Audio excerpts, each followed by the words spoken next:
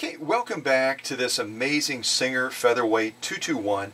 Again, a machine that was born on January 29th, 1957.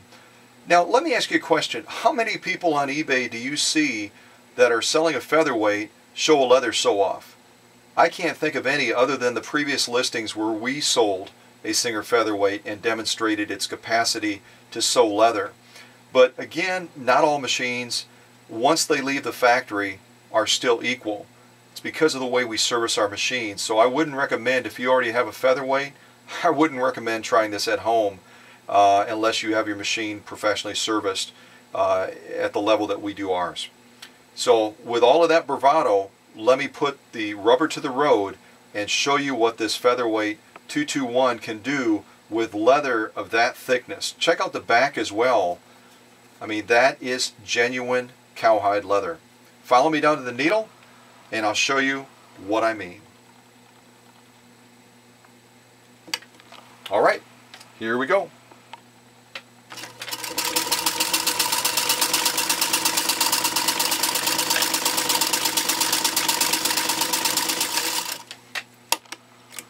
Like I said, don't try that at home, unless you win this machine, that is.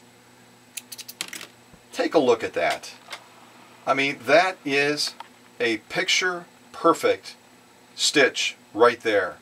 I want the camera to kind of go from right to left just so you can get a full scope of just how beautiful that stitch in fact is. Everything about it, the stitch formation, the stitch spacing, is just picture perfect.